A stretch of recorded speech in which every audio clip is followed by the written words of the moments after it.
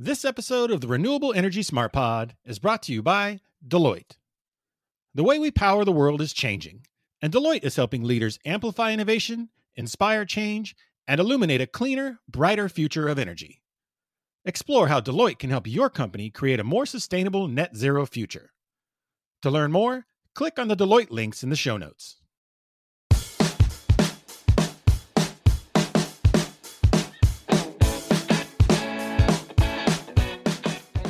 What's up, everyone, and welcome to the Renewable Energy Smart Pod. I'm your host, Sean McMahon, and there's no denying the topic of today's episode is indeed a very hot topic. There's been a lot of buzz about the role hydrogen stands to play in the energy transition. To help separate the signal from the noise, the law firm of Vinson Elkins just released a paper that outlines the current low-carbon hydrogen landscape and what lies ahead as factors like the Inflation Reduction Act continue to drive growth in the sector. My guest today is Alan Alexander, a partner at V&E. Alan is going to walk us through the themes of the paper and share his thoughts on how the hydrogen sector is maturing. I got to tell you, the paper is an excellent primer on hydrogen.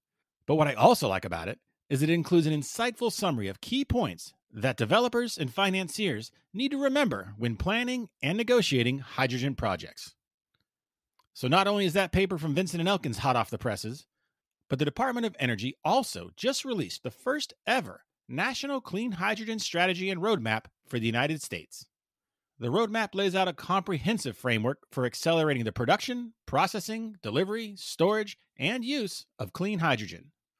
Much of what the DOE roadmap outlines dovetails perfectly with the Vinson Elkins paper. But just in case you listened to my conversation with Alan and wonder why we don't go into detail about the roadmap, well, that's because the roadmap was released by the DOE just as we were finishing the recording of our interview. What can I say? It's a timely topic. So whether it's coming from DOE or V&E, there's a lot of hydrogen news out there right now.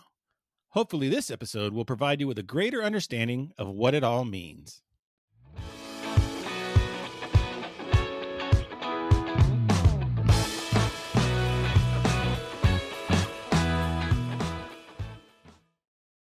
Hello, everyone, and thank you for joining me today. My guest is Alan Alexander, a partner at Vinson Elkins. Alan, how you doing today? Sean, I'm doing great. Thank you very much for having me. I'm happy to be here. Well, I'm excited to have you on here. We're here to talk about a paper that Vinson Elkins just released. It's called Unlocking the Opportunity of Low-Carbon Hydrogen, Investment, Incentives, and Collaboration. So let's give our readers just a quick background on this. So what's the quick synopsis on the various ways that hydrogen is produced?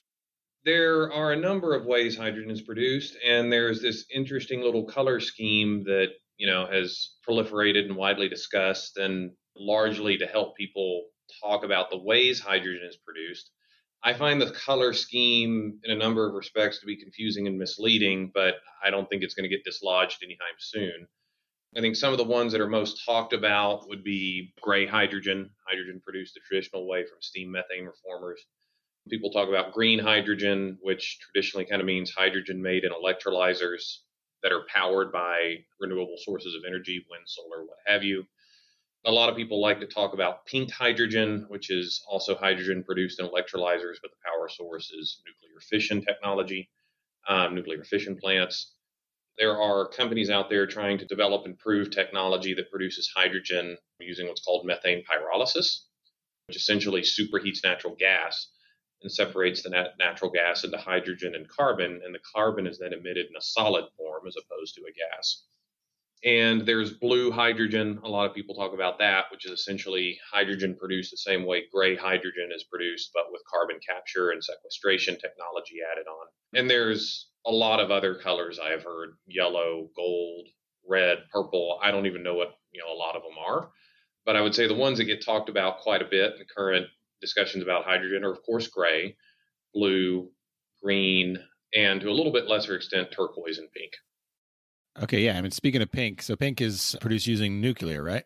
Mm-hmm. That's correct. I saw a deal that was kind of stop and go phase from Constellation. It's kind of in the headlines this week, and whether they're going to make that happen. But getting back to the report, so what's the current mix of production percentages? Of all the hydrogen that's created by all these various processes, what are some of the most popular, I guess, or most commonly used?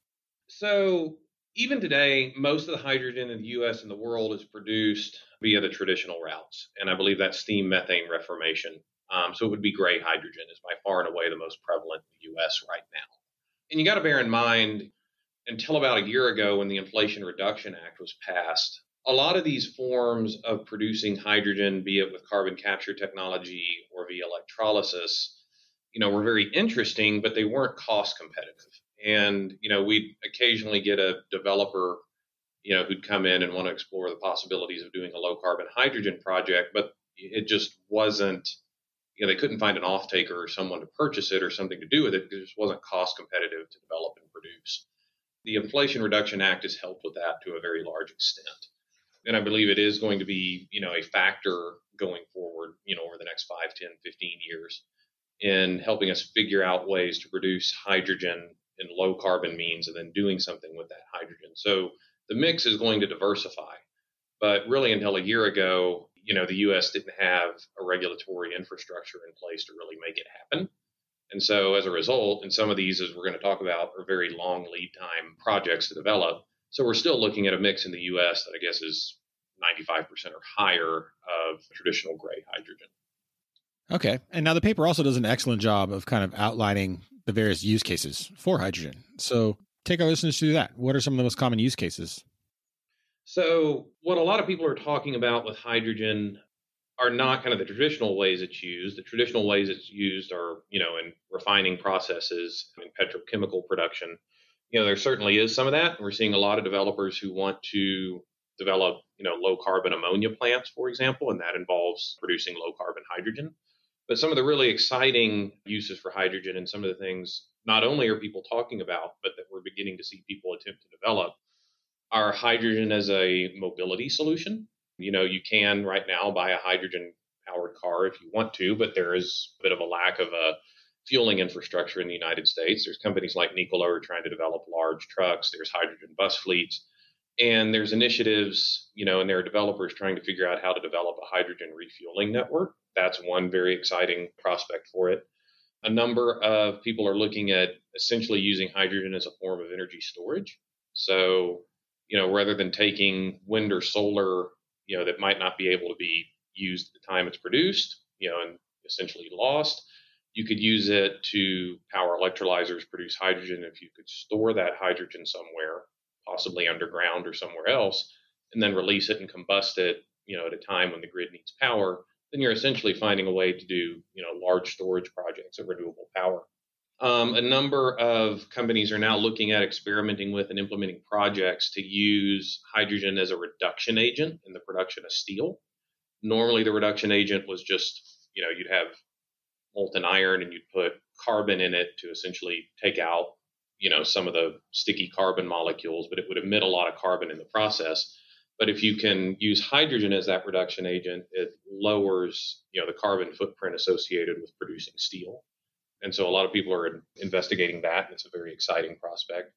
A lot of what we're seeing right now also are what we call power to fuels projects. And they're very exciting. And I think one of the challenges hydrogen faces is that the transportation and handling and storage and distribution network for it essentially doesn't exist. And for a number of reasons, it's a difficult molecule to store and handle. But if you can take renewable power, use it to make hydrogen, and then use that hydrogen to essentially fabricate natural gas, and from there possibly make naphtha, diesel, sustainable aviation fuel with it, then you have instantly a transportation network that already exists in the United States to handle and transport a lot of these fuels. So the power to fuel space is a place where we're seeing, a lot of clients, a lot of developers, really gain some traction. It's a very exciting space as well. It overcomes a lot of problems that hydrogen faces. Final one is kind of near and dear to me is basically using hydrogen to make low carbon ammonia. Ammonia is kind of a base chemical and building block for a lot of other things, fertilizers, explosives, and what have you. Of course, in and of itself, it could also be part of the energy transition mix. There are companies looking at using ammonia as a power generation fuel itself. And if you can produce that ammonia in a low carbon manner, better for everyone. So anyway, there's a lot of uses being explored. I would say ammonia and power to fuels are the places where we've seen kind of the most traction so far. maybe storage a little bit less and mobility a little bit less, but they're beginning to catch on. So I really appreciate that breakdown. I mean, you definitely touched on a couple of topics we've covered on this show, hydrogen hubs and the storage for that way, and then also sustainable aviation fuel and things like that. But you also did mention the handling of hydrogen. And obviously, that's a concern for a lot of people. What are some of the concerns there, and how are those concerns being addressed? Well, with any combustible material, people are going to be worried about safety. Fortunately, in the United States and Europe, I think we're very good at transporting combustible materials under pressure in a way that's safe. And hydrogen would certainly fit into being a combustible material. There's not an extensive distribution network for hydrogen. There's one in and along the Gulf Coast of the United States to supply refineries and petrochemical facilities. Those companies, the industrial gas companies, operate with a very good safety record. Of course, if we're going to do it larger in its scale, we're going to need to develop ways to basically handle, store, and transport hydrogen safely. But I'm confident that we've got the expertise to do that because we've been doing it with a lot of other flammable and combustible materials for years. Now, hydrogen is unique. It's a small molecule. It can seep out of cracks that other things can't. Everyone at some point in their life has also seen the black and white video of the Hindenburg exploding, which probably conjures up a negative association. But yeah, that's just to jump in there real quick. Yeah, that's definitely one of the things people think about a lot. And also just in terms of the infrastructure for it. I mean, I've talked to folks in the energy trading landscape, and they're kind of they're somewhat skeptical, like whether it's going to get built out safely. So, but you're confident that can happen. Well, I think your friends and your trading friends are onto something. And I think it's a point, maybe we didn't mention explicitly enough in our paper, but that I state a lot. I don't know that we are going to build out an extensive nationwide hydrogen transportation, storage, and handling infrastructure similar to, like, for example, what we have for natural gas. But we may not need to.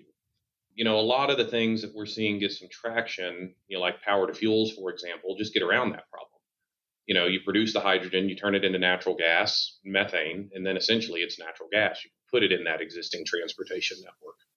Or, the way hydrogen lots of times is used now, it's basically produced on site or, within close proximity to its final end use destination or its final end use. So,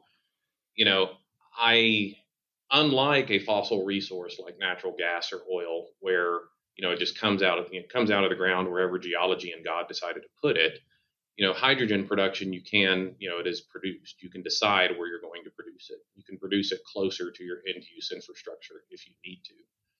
And so a lot of the projects we see actually getting traction, kind of inherently understand that and just site their hydrogen production close to where it's actually going to be used to the extent possible. So that, is more possible in in what we would call the blue or maybe the turquoise hydrogen production methodologies. Some of the things like electrolysis that require large amounts of renewable power. Renewable power is going to be produced in West Texas or Arizona. You somehow need to either produce the hydrogen there and transport it, or get the renewable power into where you're producing the hydrogen. But transporting, electrons, subject to grid capacity and constraints, is, also already exist. So. Okay, and you mentioned electrolysis, and we can't talk about electrolysis without talking about electrolyzers. And, with all these new projects coming online, whether it's renewables or any other sources, it seems to me there's going to be a worldwide demand for electrolyzers. Yes. What does that supply chain look like? And is there any kind of concern where there might not be enough of those to go around? Sean, that's a really good question. I have been trying to bottom out the answer to that one for a while. And I wish I could give you a definitive answer, but I've read reports that indicate, production capacity is ramping up. And as projects, begin to take FID, the capacity will be there. I've read reports that indicate there's going to be a huge capacity constraint on electrolyzer production because the amount of projects that are getting announced and the amount of electrolyzers that are going to be needed are going to far outstrip, production capacity before it comes online. I read other reports that indicate it's actually even worse than that because a lot of the different electrolyzer technologies use rare earth minerals that are produced in places that might be under sanctions right now, such as Russia. So I think it's murky.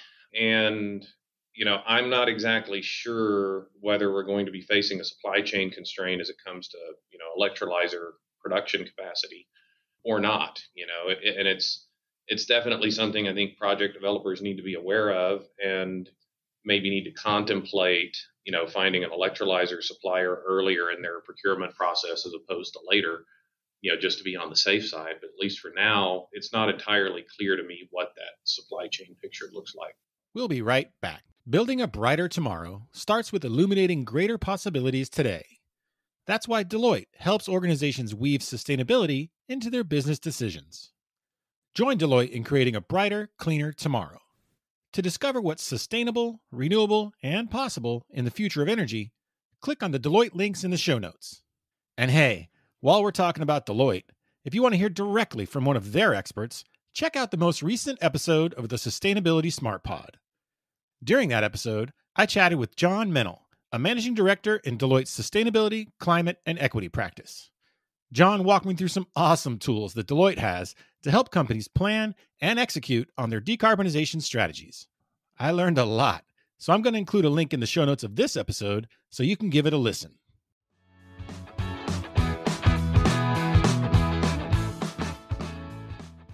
And now back to my conversation with Alan Alexander from Vinson Elkins. At the top of this interview, you mentioned the Inflation Reduction Act and how that's, anticipated to create quite a boost for this sector. And so walk us through the specific points of that and just how big of an impact things like tax credits and other incentives might have for the hydrogen production industry. They're an absolute game changer. And, Sean, as I mentioned earlier, a year and a half ago, when we would talk about low carbon hydrogen projects, they never really went anywhere.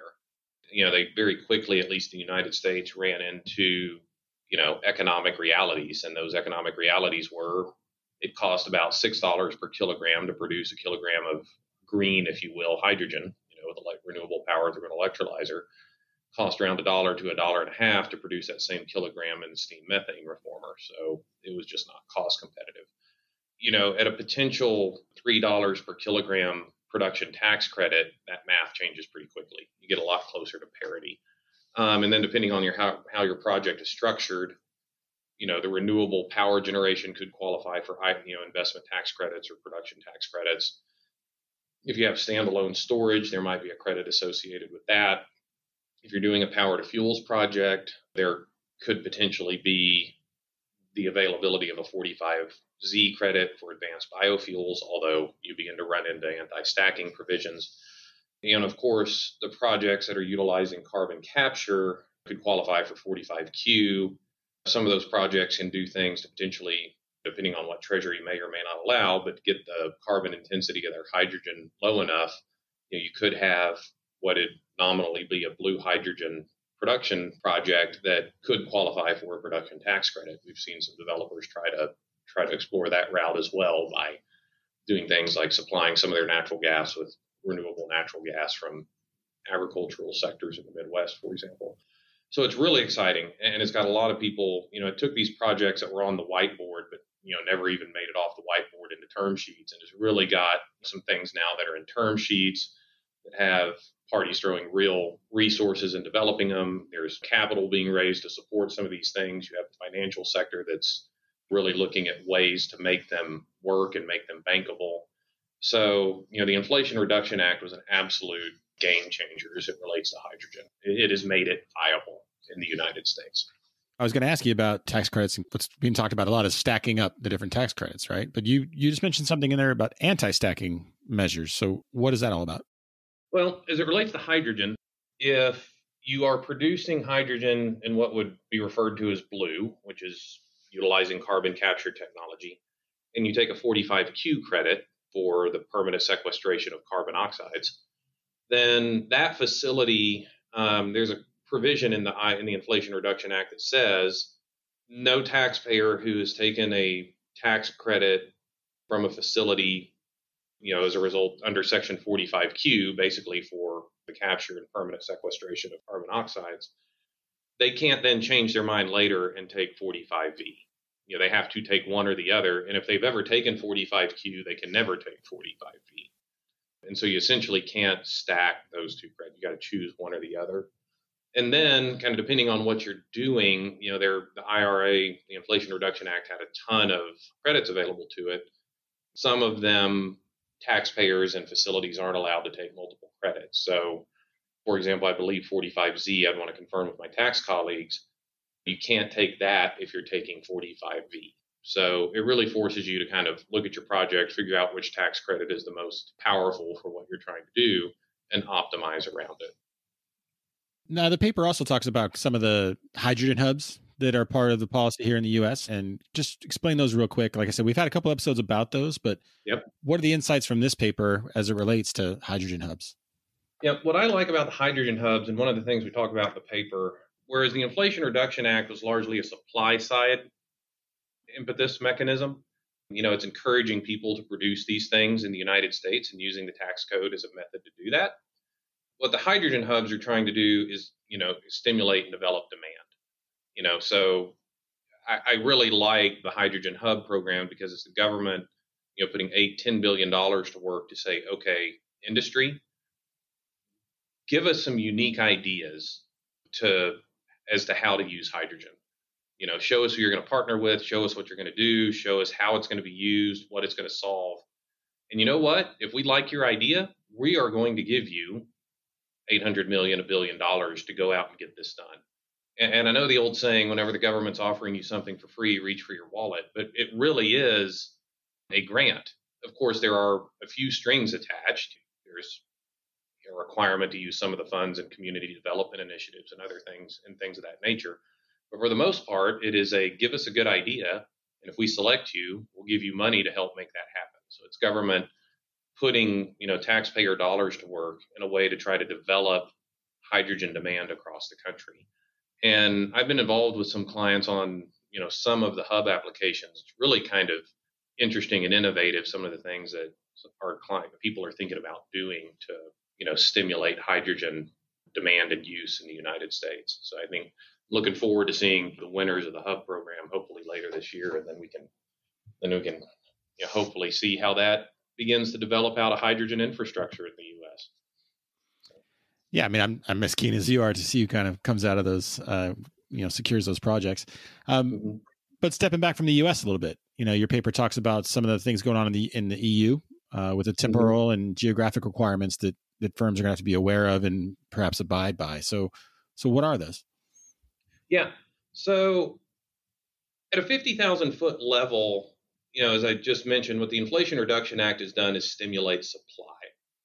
Hydrogen hubs are trying to stimulate demand, but a lot of what the EU has done, to kind of regulate and require the use of low carbon fuels, or at least some degree of low carbon fuels, are essentially demand side stimuli. So what we're seeing, are a lot of people wanting to develop projects in the U.S. to produce hydrogen or hydrogen-based fuels that will then be sold in Europe or Asia or somewhere else, where getting the supply side support here to comply with demand side requirements there. And some of the things the EU has said in the recently promulgated delegated acts and others are that, okay, that's great, but if you want to get in basically a renewable fuel from a non-biogenic source into the EU, here are some of the requirements. And some of the requirements are it will only qualify if, I forget the percentage, but over an X percentage of the electricity in the region where the hydrogen project was located came from renewable fuels or nuclear,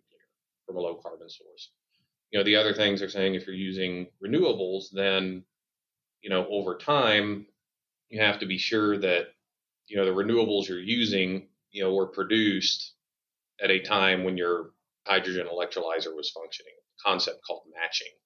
And the issue with matching is, what is the temporal requirement to it? Is it annual matching? So just as long as there was renewable power produced during the year, you can match it up with your, hydrogen production in that year. Is it monthly? Is it weekly? Is it hourly in some cases?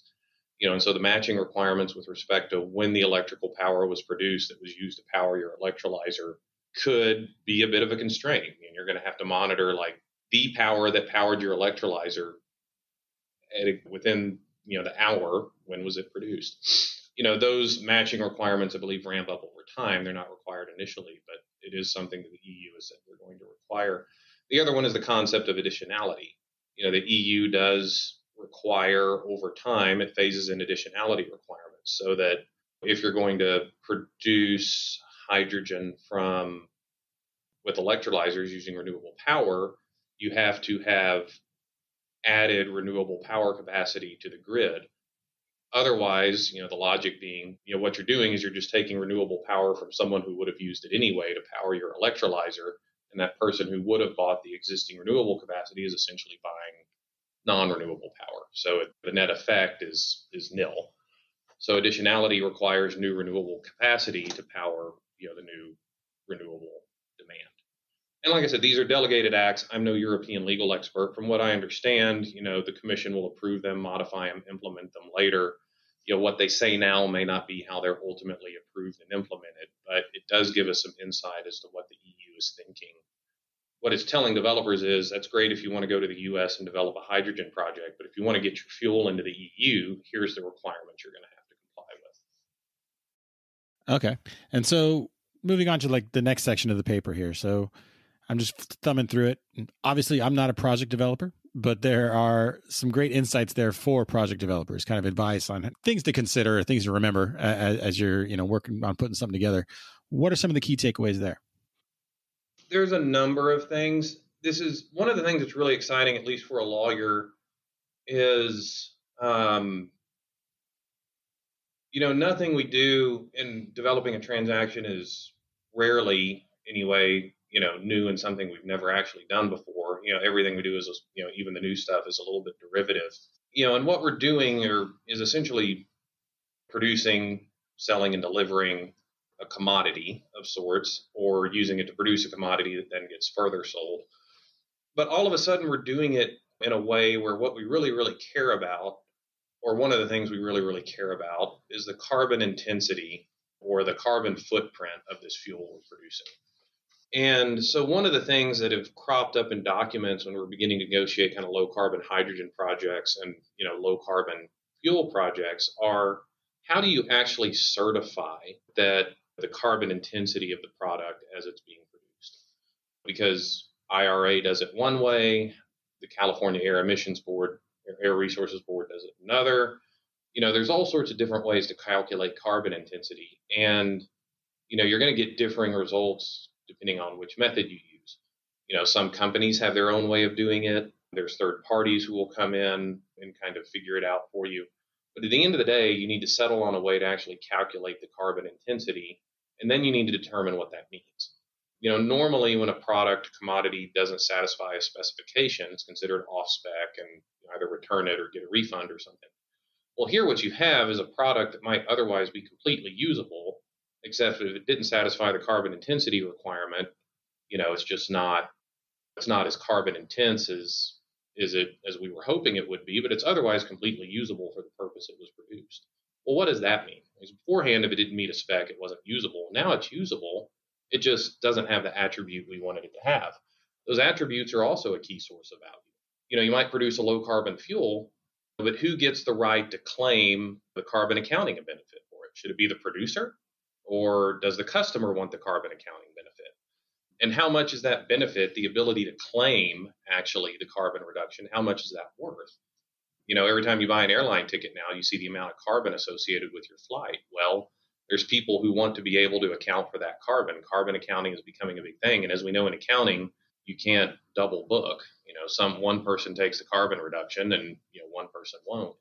There's other attributes associated with these things sometimes. The ability to generate a biocurrency. In biogenic fuels, what we had were things like RINs and LCFS credits. Well, if something similar develops for non-biogenic fuels, who has the right to claim those?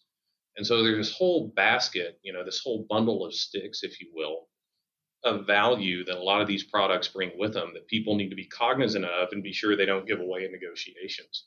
Another thing that's very difficult with hydrogen and low carbon fuels is the pricing element of it. It's what's called the green premium. How much more do you pay for something just because it's low carbon? With traditional commodities, normally you can just look at an index and say, well, there's the price. But, there's not a whole lot of indices that have developed yet to let you say how much a low carbon commodity should be. Sometimes the indices are the starting point, But we don't want the indice being what our, low carbon fuel is worth because it's a value additive product. It should be more than whatever the indice is, but how much and how do you calculate it? So a lot of these are some of the kind of in the weeds issues we're seeing popping up. Change in law is always an issue in negotiating a contract, even more so when what's underpinning a lot of the value or governmental programs or tax incentives. I would say kind of the big takeaway, though, and the big thing, I counsel clients on early on is to define what their project is. Seems pretty elementary, but if you're just doing hydrogen, well, you also need renewable power. And if you're doing hydrogen, what are you doing with it? Is someone then taking it to turn it into a fuel? And very quickly, you begin to see that you have a lot of what we call project on project risk. What happens if my hydrogen project is ready to go, but the renewable power facility hasn't been built yet? How do you address those issues? And what happens if I get my hydrogen facility built, but the methanation unit that's going to turn it into natural gas isn't ready yet? And sometimes that's easy if it's one developer doing everything. Even then it's complicated, but it becomes a lot more complicated if you have third parties doing these disparate parts, because you got to make sure unrelated entities are timing up their construction and operations to sync up with each other. So it's really important, I think, to early on define what you're doing, identify your partners, make sure, you're synchronizing your project work together, minimizing project on project risk to the extent possible, so that, when things come online, they come online seamlessly and synchronously. So you mentioned kind of the dangers of having third party construction and, the timing not being all synced up. Do you see more projects being like that, where maybe one entity is going to own the whole thing and be able to have a little more control over those schedules? Or will it be more common to have, okay, they're building the renewable source or they're building this source and we're all kind of trying to sync up the timing? I think it's going to be in a lot of these 2, at least 3 people.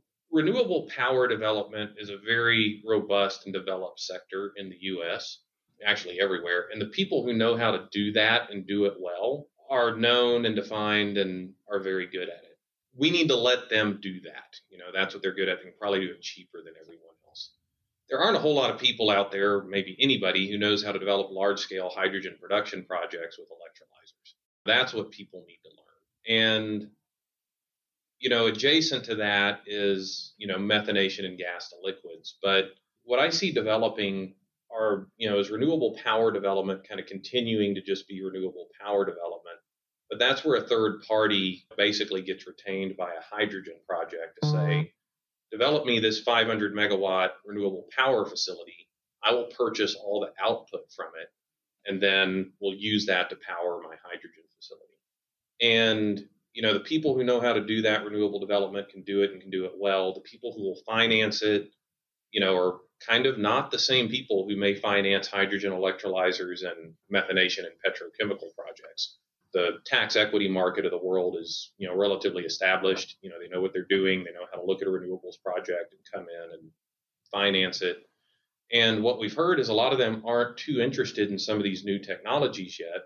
They'd rather just stay in their lane and stick with what they know, which means what you could end up having is the renewable power basically gets done by the people who know how to do it, financed by the people who are comfortable with it, while the new stuff, the hydrogen and the methanation, the gas to liquids, everything else, is it, private equity? Is it commercial banks? A combination of both. Maybe one of the big tax equity players decides to get into it. Direct pay and transferability of the credits also opens up other people who might want to come in and finance the tax credit portion of this. That's kind of an emerging area, TBD, what it'll look like. So there's a lot more questions on the hydrogen and the methanation side than there are on the renewable power side. I think some of the more viable ones and the ones we're seeing come in, at least for now, are someone's doing the renewables, someone else is doing the hydrogen, and the what do you do with the hydrogen? And they kind of partner up. Okay. Now, when I thumb through this paper and I kind of get a sense for what you're trying to do here, it seems like it's an excellent survey of what the hydrogen landscape looks like right now. So what is the one key takeaway you're trying to convey with this paper? Yeah.